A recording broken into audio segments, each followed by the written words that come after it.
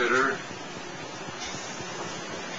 frontal, parietal, occipital, temporal, lateral fissure, central sulcus, precentral, postcentral, superior, inferior frontal, infraparietal.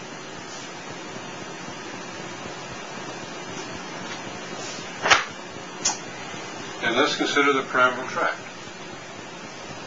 which is the longest and best known of the cortical ephemeris.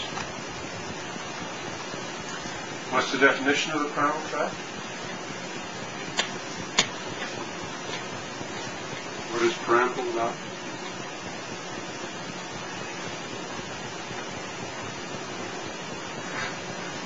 You don't have to turn up your hearing aids. There's nothing coming out here. Definitely silent. It's an upside down pyramid. The gross pyramid in the medulla. All the fibers go through the medulla, which you recall is posterior hindbrain, fascia, midline, sulcus limitans, inferior and pyramid.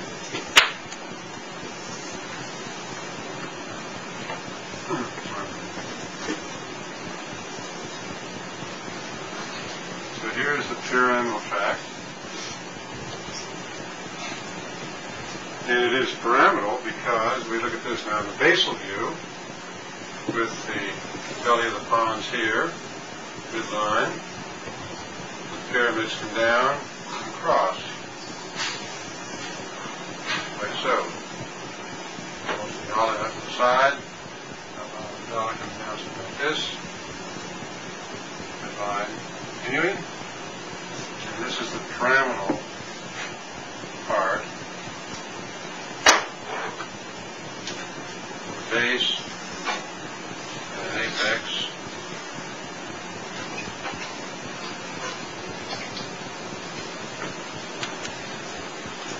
And so it's the fibers that go through this pyramid. They, of course, are cross-cut in this view here. And how many are there? How many fibers? Round numbers?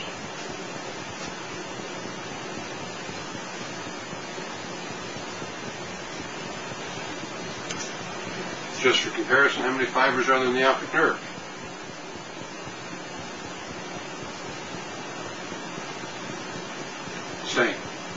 Same method.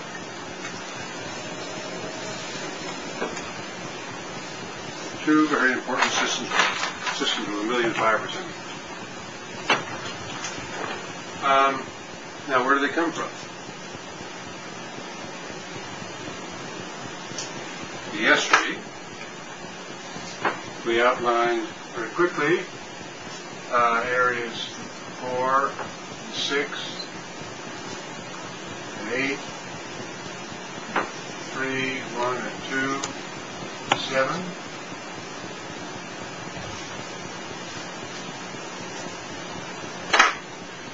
And how many of these give rise to fibers that run in the pyramid?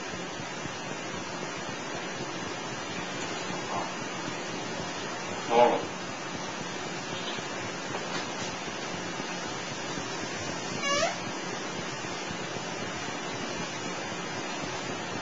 Including the extension onto the medial surface.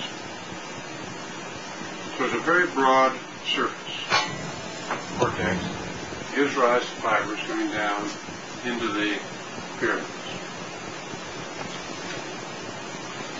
The best known of these cells of origin are the bet cells,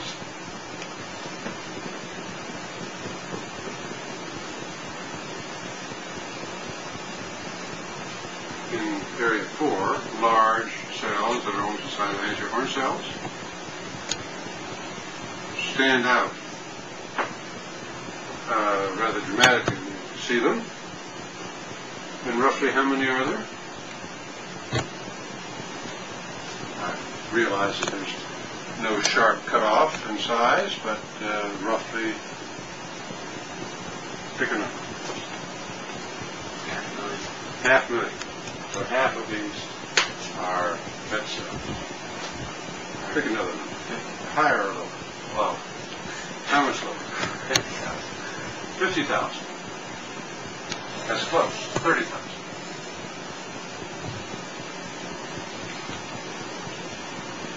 prices. 3%. So we only have 97% to go.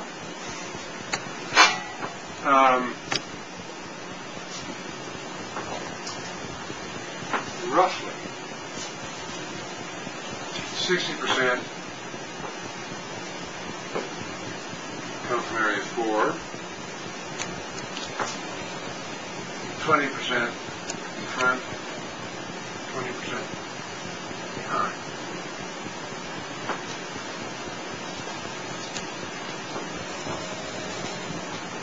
And they run down and end on what kind of cells?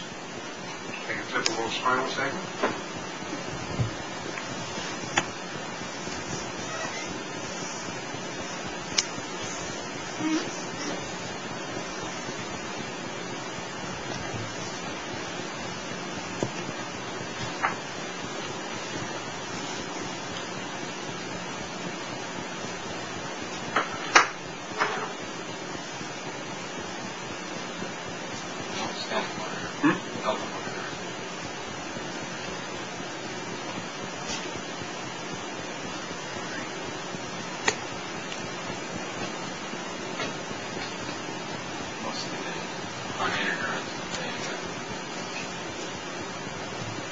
Any others? Yeah, mostly on the internet.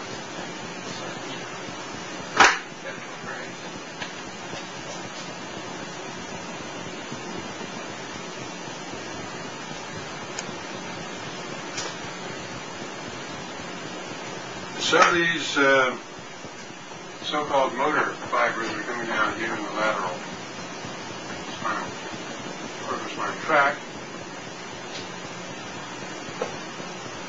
give rise to terminal laterals that mostly go into internuncials, association plate. A few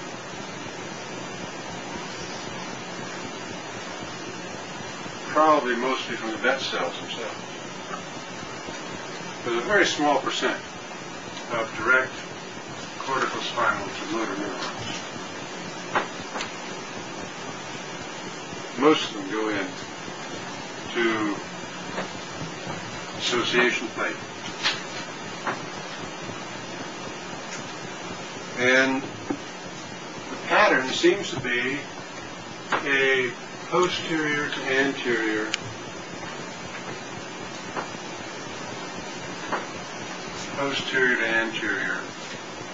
recapitulation of cortex on association plate. So that in general, so-called sensory cortex tends to end on the more so-called sensory parts of association plate. And the motor parts more towards the motor plate.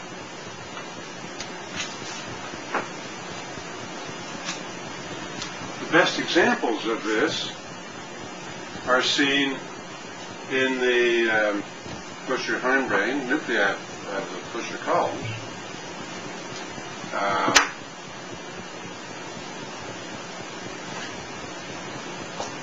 If I take this, put some nuclei here,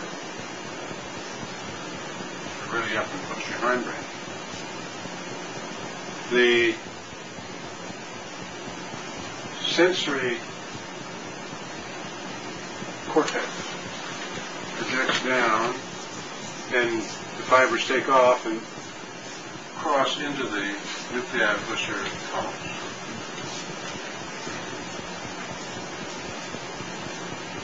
So one has a quote, reason why these nuclei, which so far in my scheme of things have only received afferents from the ascending branches of posterior column fibers, do not show transsynaptic atrophy. The visual system. The visual system, represented here, has just only one afferent, the lateral tunica, alternate layers of the lateral tunica from the optic tract. Cut that, and those cells show atrophy, transsynaptic atrophy. And so why wouldn't one see that same thing here if the posterior columns were the only afferent to these nuclei of the posterior columns? And the major clue is, that's an incomplete story, that there is a major connection descending from cortex onto these nuclei. So it's not just the small fiber system on the spinal cord, but also the medium fiber system that receives pyramidal tract input.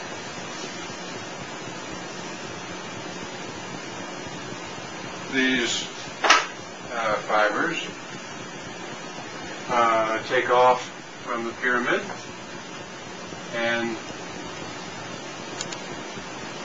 cross through the medial meniscus into the nuclei of the opposite side.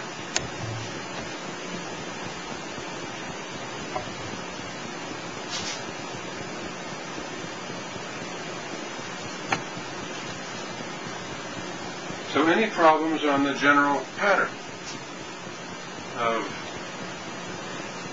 definition, of origin, of termination of corticospinal or pyramidal tract?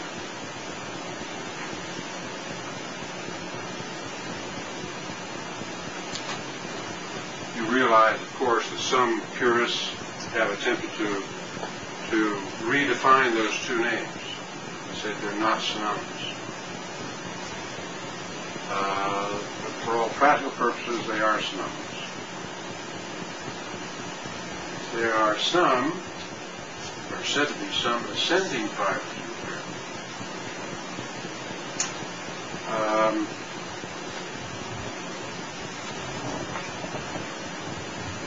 I think there may be, but it's going to vary from one person to another. If one allows time enough for Wallerian degeneration to occur, following a massive stroke upstairs, there are essentially no fibers left in the pyramid. The difficulty is that the central nervous system degenerates slowly over a period of many months. And you have a very broad origin of these fibers. So to get a very complete stroke is difficult. To have the patient with that big stroke live long enough is difficult. To get the autopsy on is difficult. To think of studying it is difficult. And I think that those who have found a few fibers remaining, including myself, have been fooled by the incompleteness of the lesion, by the incompleteness of time about degenerating. So while I can't rule out there are a few, I think they're really quite insignificant in the human.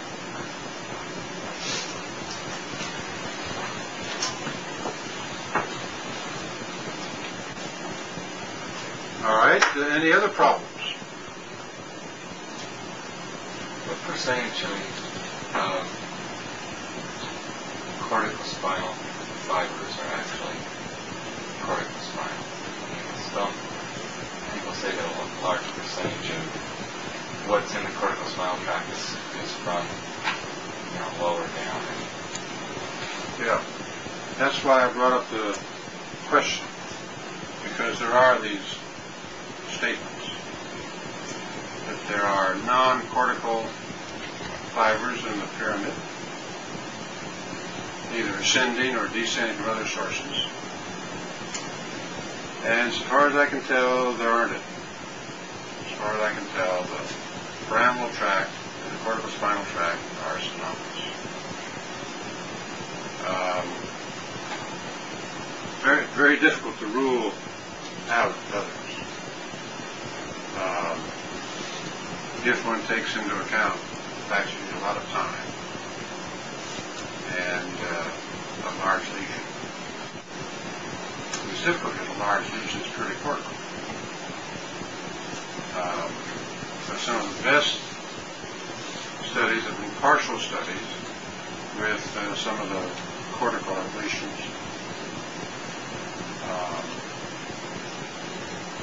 Try and put them all together and compare them with massive lesions. I really think they're not very many.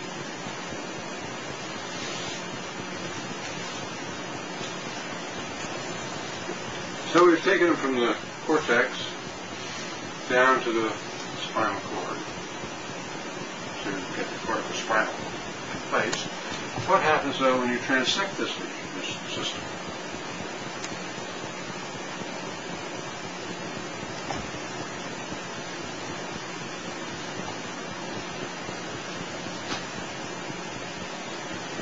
This is a system that controls movement of the opposite side of the body. So it crosses, of course, and it sits you on a rope. And so one has paralysis of movement of the opposite side of the body. Among these movements, of course, are face, arm, and leg. Lower face specifically, not the upper face. And I think I mentioned back in the middle hindbrain story how this involvement of the face posed a challenge to the anatomists and clinicians and pathologists of the early 1800s. Because this was 50 to 100 years before the concept of the synapse had occurred. Until the 1890s. That concept came in. And so the French refer to the facial nerve as beginning in the cortex and going to the opposite of the face. Where does it cross? Obviously it doesn't cross in the pyramid. It doesn't go down that far. And the anatomist saw some of these crossing fibers in the floor of the fourth ventricle. Some of which were the crossed oligocochlear pathway. And so they postulated that what we now know as the facial nerve from the synucleus on out, instead of taking an internal genu and going back out, it crossed.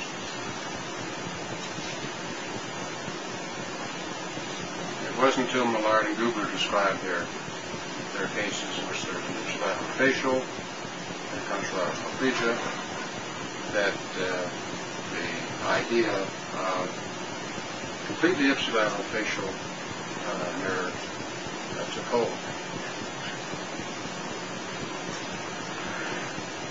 Nowadays, of course, their evidence is not that good because one could say, well, it destroyed either the nucleus or the exiting nerve.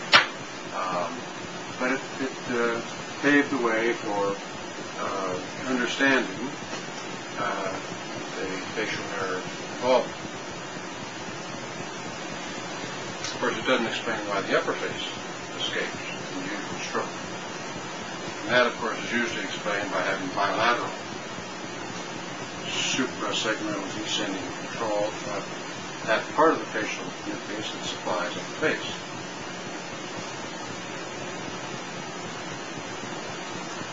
Now, David, what about the 11th cranial nerve? Well, apparently it is The super which big, 11th cranial nerve? Well, what does the 11th cranial nerve do in the first place? the cortico-bulbar fibers control the ipsilateral sternocleidomastoid and the contralateral trapezius. So if you do that, the ipsilateral sternocleidomastoid, and that muscle contracts, the head goes to the opposite side. So the movement is to the other side. That is difficult to do in an ordinary stroke patient. How about the eyes? Same basic problem. The movement is to the opposite side in a stroke involving the corresponding cortical oculomotor nuisance, extraocular conjugate gaze mechanism, paralyzes moving to the other side.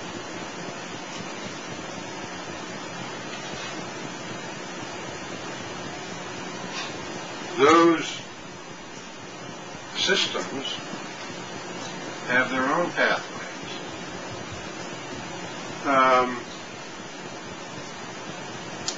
I don't know exactly where the cortical accessory go.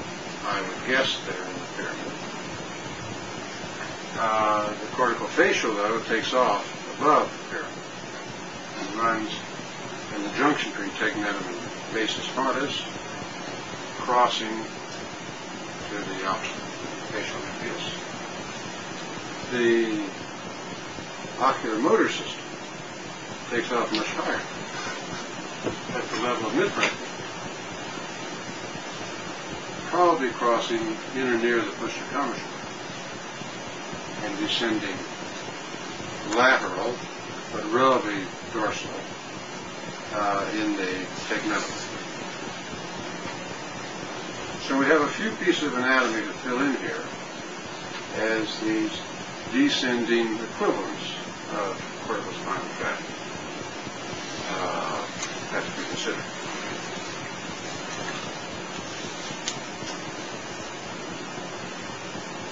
So now let's consider some of the intermediate associations of the corticospinal tract.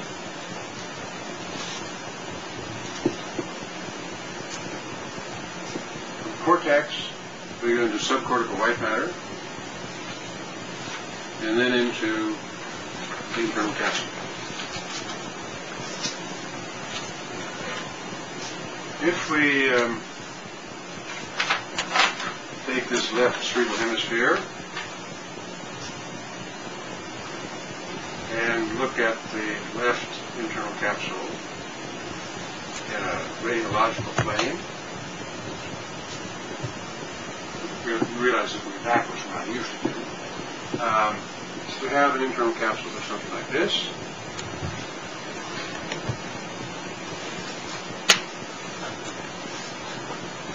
With an anterior limb, a posterior limb, and genu.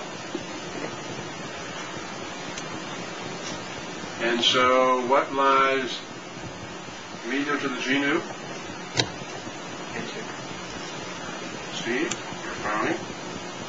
So what should I put in here? Medial. Midline is going to be here. We're looking at this half of the MRI or CT scan. So this is the left side. What comes in here? It's axial cut. Yeah, axial horizontal cut. So anterior medial is going to be caudate. So we want to go up here, the caudate, head.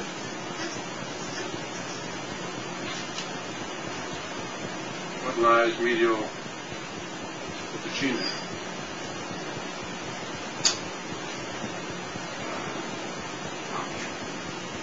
Or behind the genu?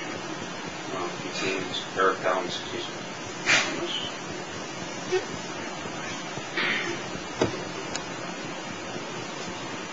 And And if the caudate head lies up here, the body comes back and the tail lies where? Tail, so a little more laterally.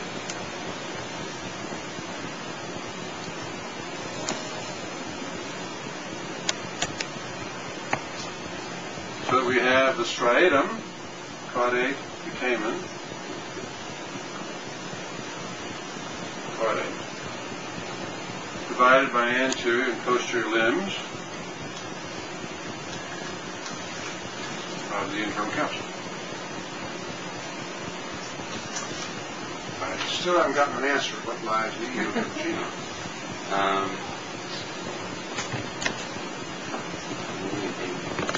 Anterior commentary.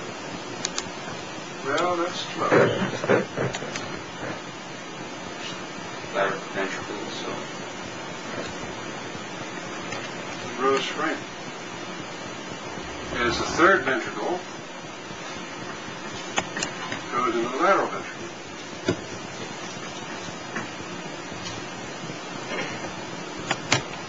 And so we have, in the midline, we have septum and fornix. Septum and fornix. This should be dotted, though. There's space at the third ventricle on the other side.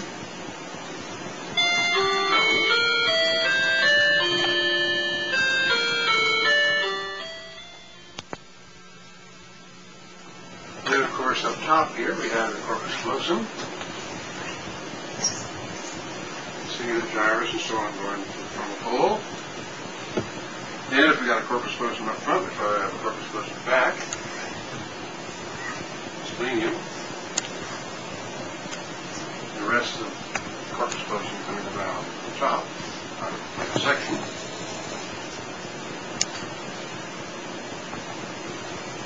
And so we ought to have an end to the third ventricle.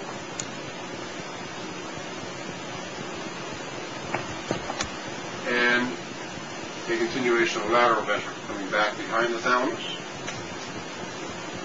with a bare area of thalamus medially, and the pendulum of the lateral ventricle covering the lamina fixa here,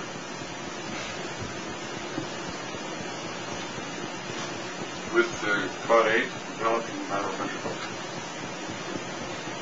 and some choroid plexus, and some fornix, and some more pendulum goes in. So we have lateral ventricle here, back to the trigone, and body cut again, going out in the temporal lobe, and so fornix, making the same spiral. Okay? Any problems?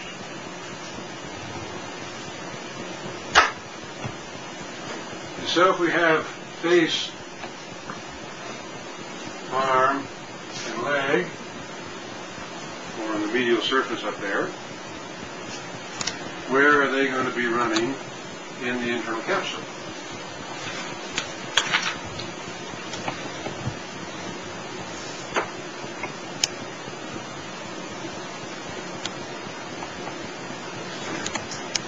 Now you realize,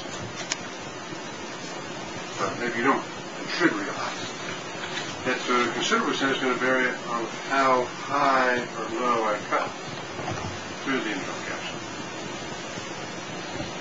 Because the face fibers are out lower and laterally coming in, and the leg fibers higher and medially coming in. So there's going to be some kind of a shift one way or the other as these lateral and medial, inferior and superior fibers sweep into the internal capsule. And a priori, you could have them spiral either way. The leg was in front of the face. It happens that roughly face, arm, leg are in that pattern with the face approximately in the genu, and arm and leg behind it in the posterior limb. So there is a spiral from inferior medial and inferior lateral and superior medial as these fibers come in to roughly laminate in the posterior limb. Parallel to those are going to be face, arm, and leg ascending fibers from what nucleus of the thalamus?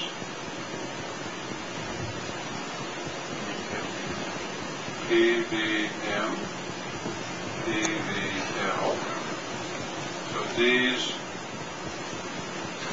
arm and leg fibers are coming from medial to lateral thalamus, going up to face, arm, leg of sensory cortex. So they're shifted front to back.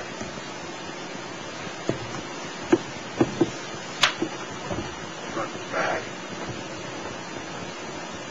But essentially parallel to each other as they spiral towards their thalamocortical or corticospinal pathways. Any problem visualizing that?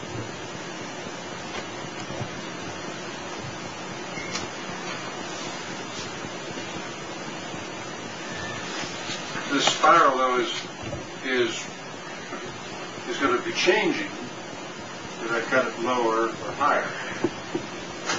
The lower I cut it, the closer these fibers are going to be to the thalamus. The less spread out they're going to be towards the cortex. So the higher I come, the further up and forward. The lower, the further posterior and closer to the thalamus they'll be. But that's a rough pattern of how they get there.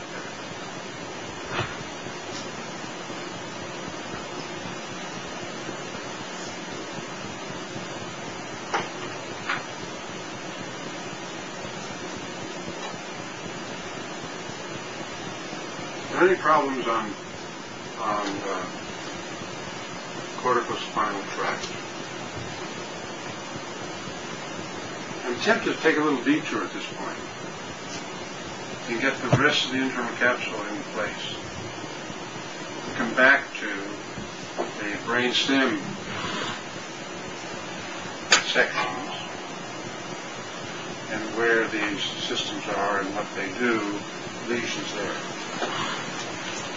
But I think at this point, having gotten some major sensory motor tracts in place, it might help to put in some of the others. So any problems at this point? I'll take a little detour.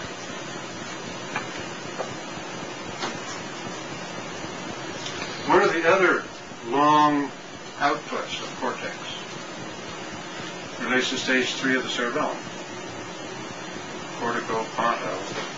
pontocerebellar fibers that are going to end in what part of cerebellar cortex?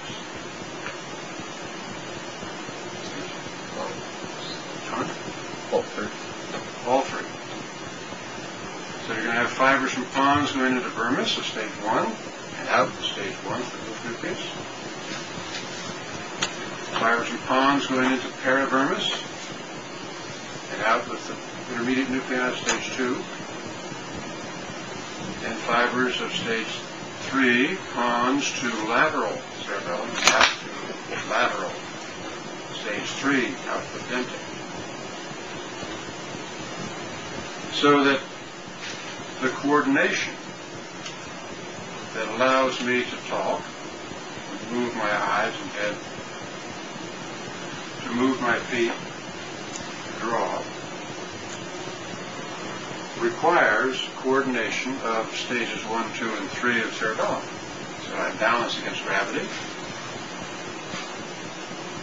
that I'm standing still or moving, so that my drawings are not too sloppy, too much of an attention training, characteristic of stage 2, and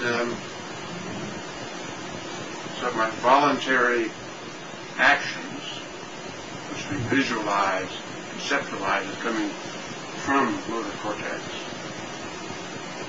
involving frontal tract, become smoothed out through these this massive cortical part of the cerebellar system. Stage 3 afferents, but stages 1, 2, and 3 efferents from cerebellar cortex.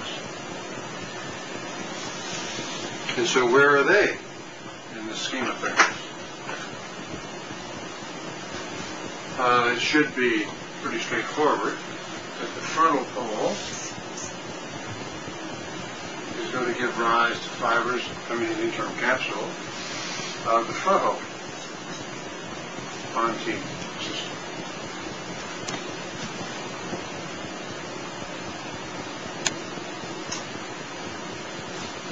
But how about the rest? It should be obvious that the parietal pontine fibers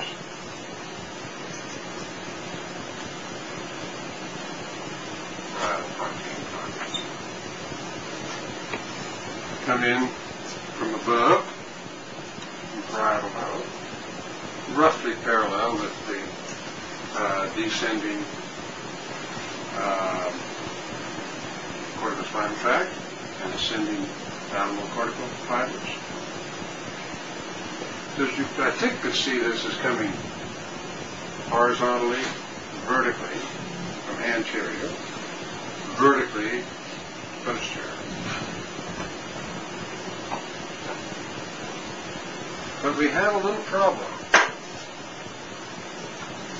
At least most people have a little problem in visualizing how these end up in the midbrain. The aqueduct, ranunculus, the peduncle, intravenous fossa, ranunculus, substantia nigra,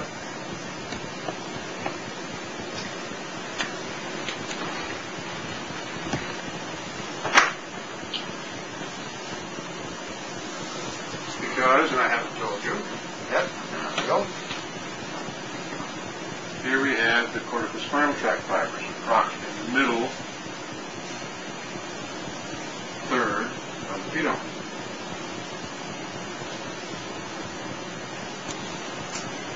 And running out of space, we have to visualize this in the third dimension in a coronal section through the thalamus,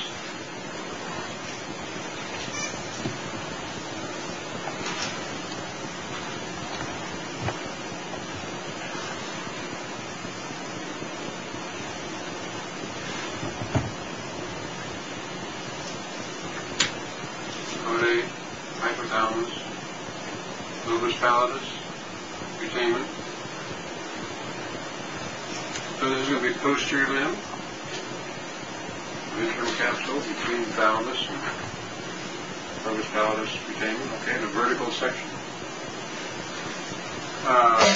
Corpus callosum, cingulate gyrus, superfrontal, and so on around. It's the cortex over here. Okay.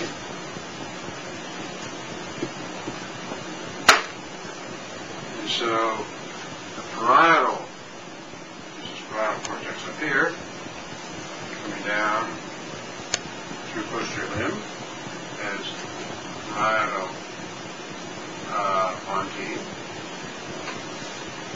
But how about temporal lobe over here?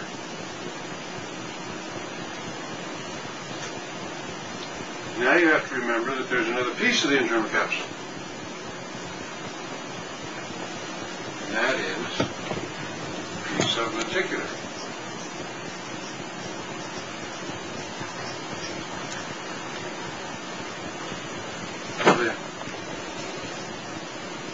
And behind So below the thalamus sublenticulate, below the thalamus and lentiform nucleus, of course. Behind thalamus and lentiform nucleus, retroventicular. And so the temporal pontine fibers are going this way.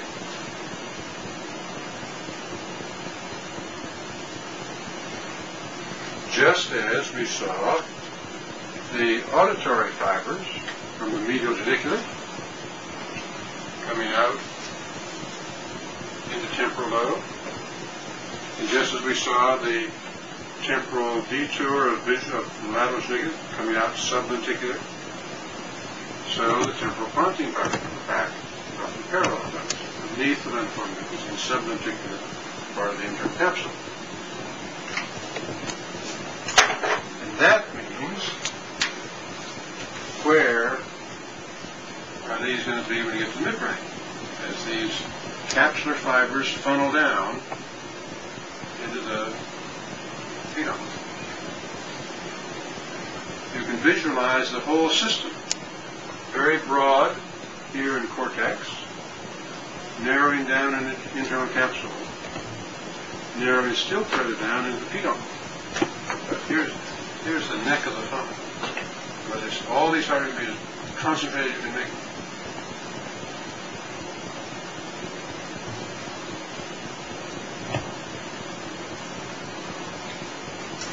And so, Steve, where are the temporal, parietal, occipital, pontine fibers going to be this fellow? Well, in the gross cerebroid, you have medially, you have foramen pontine, laterally. Sorry, I didn't hear it. So medial to the corticospinal tract, you're going to have foramen pontine, and lateral, you're going to have temporal pontine.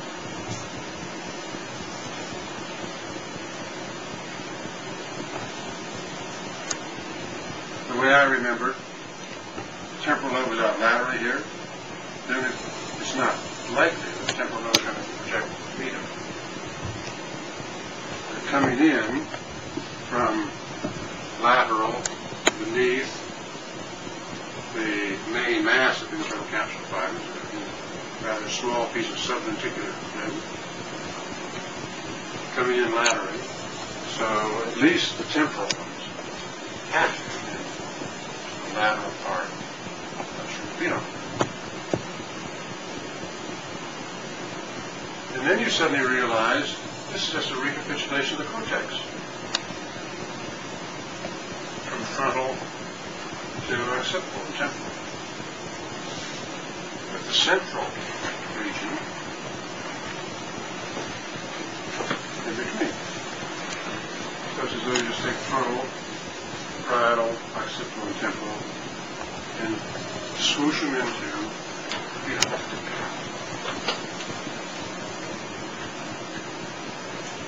so that's all the mystery there is to that one.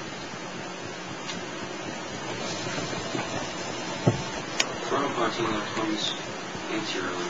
To the front, correct? It's as though you take the frontal, central, sensory motor, and pick up from beneath and behind temporal, parietal, occipital fibers. So, if you can see that in 3 dimensions, the question is, what's the question? Why is there a problem? It just formed a natural frontal, parietal, occipital, temporal continuity. Frontal, central, and the others.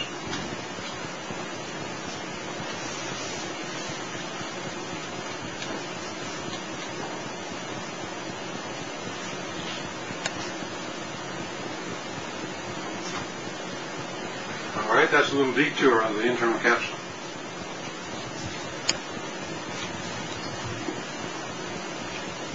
If we go back into the middle and late 1800s, and consider the problem of the alternating hemiplegias.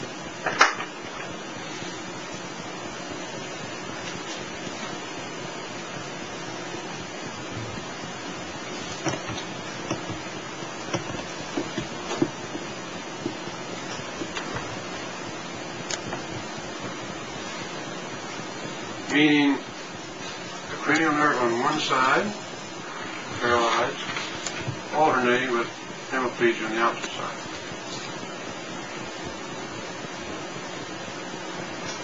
And related to the position of the corticospinal tract in brainstem.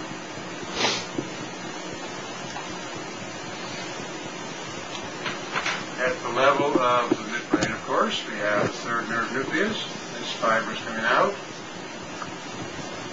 medially, mostly through frontal pontine fibers, but near corticospinal. So the peduncular lesion would give you an ipsilateral third nerve palsy, and a contralateral hemiplegia.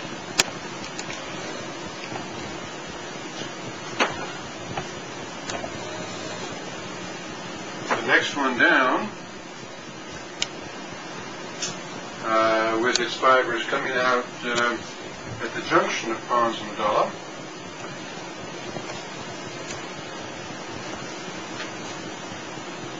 is which nerve?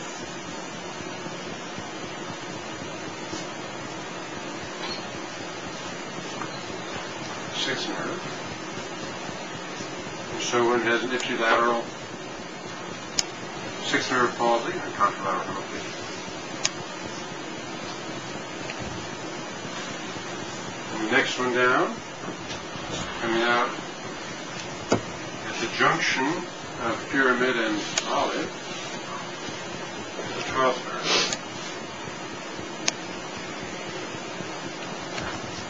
And so these are the three classical, 3, 6, and 12, as you double the numbers. But as you look at the nerves coming out, 3rd, 6th, and 12th,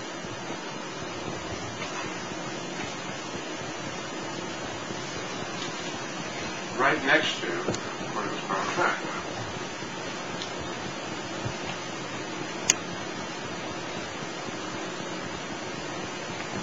And so these have eponyms, of course, which are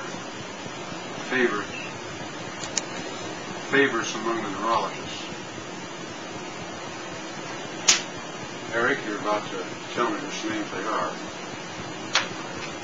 I thought you were about to smile and say, I know. Third is Weber.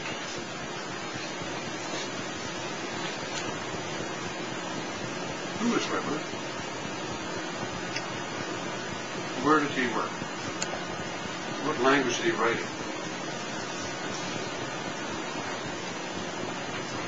Steve, you're looking down again as though I didn't say this last time. Mike, you don't have your old notes with you. No, it's going to be very difficult. Difficult to dredge up. We really ought to have a package, David, of classical neurological writings, of which Weber would be one.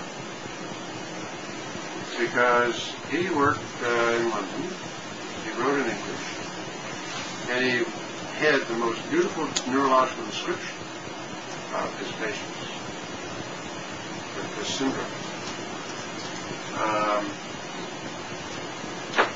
Anyway, he's one of them. How about the sixth? I hope I'm right. Ovile.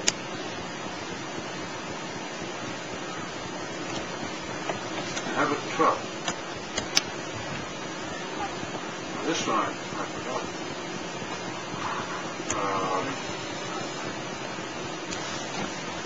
Dennis Jackson's chief resident neurology throws up his hand, doesn't know either. I would have to look it up. I think it's Jackson.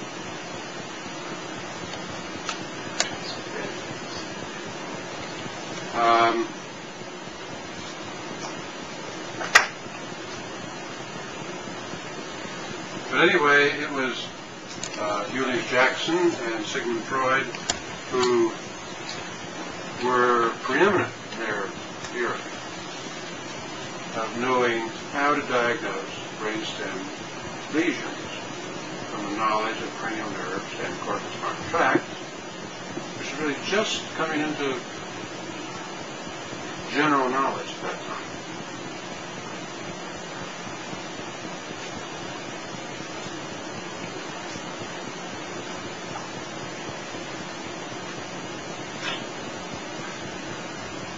I've got 5 minutes left, and I've been toying with the idea of giving you a final exam. And so I'm going to give you a final exam, but you don't have to get it in 5 minutes. You'll have the rest of the week to think about it. So I'm going to give you a real case. And this was, from some perspectives, an elderly gentleman who was out fishing. Could have been out at Westport, actually down the Gulf. It was a little rough. And he fell on the boat. He wasn't sure why he fell. Whether it was a rough wave that was making the trip, or whether he was weak. Anyway, he got up and found he had a weak leg. And he went to see one of my friends, at that time, an elderly neurosurgeon who has since died, who was called Dr. R,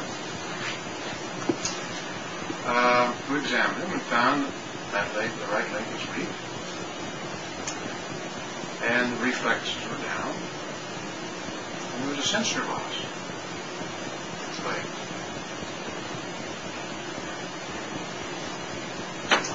He put the patient to bed,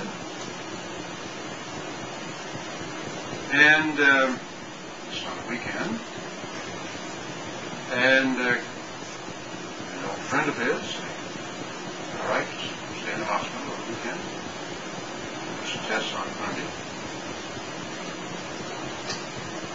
and he comes back to find his patient has died of a heart attack or something, right? And so the pathologist invites him down to the autopsy to see what he's found.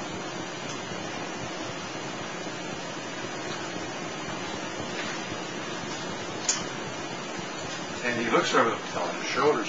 My God, it's a tumor.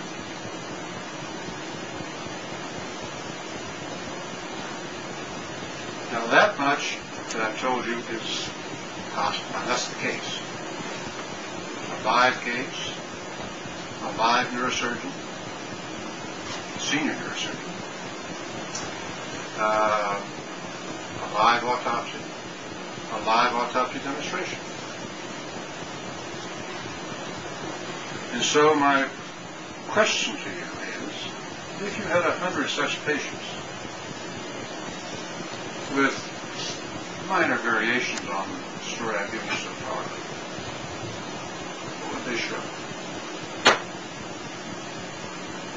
Where could the lesion be? Depending on some of the niceties of the physical examination that I didn't give you. You didn't say anything specific about the sensory loss, did you? That's one thing I just deliberately left out. It is knowable. It was written in the chart. But I didn't tell you. That's one of the variables.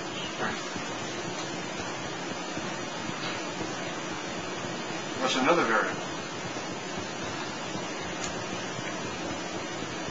I deliberately lowered my voice when I said it.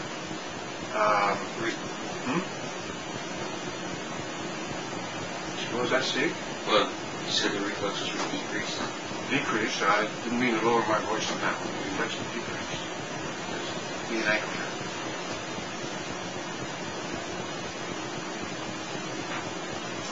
But I did sort of mumble at one point.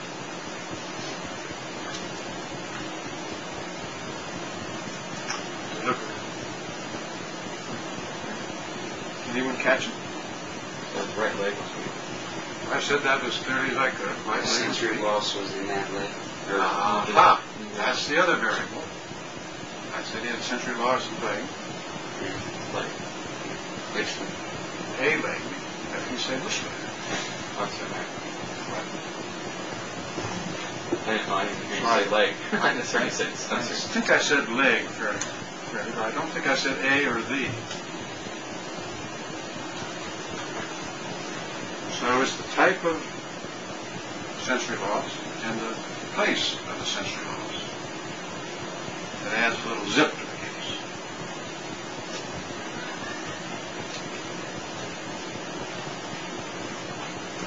So, I've now installed the 730 part-time width. Was this hospital so we could go through all 19,000 case records? This was a real live hospital that in 1960, when I left Houston, the hospital was called the umpteenth. It's just exploded. When I was there, it was something in the order of a 300-bed hospital, major neurosurgical center for all the hospitals in Houston. It was the major private neurosurgical hospital. And Dr. Barr was one of two major senior neurosurgeons.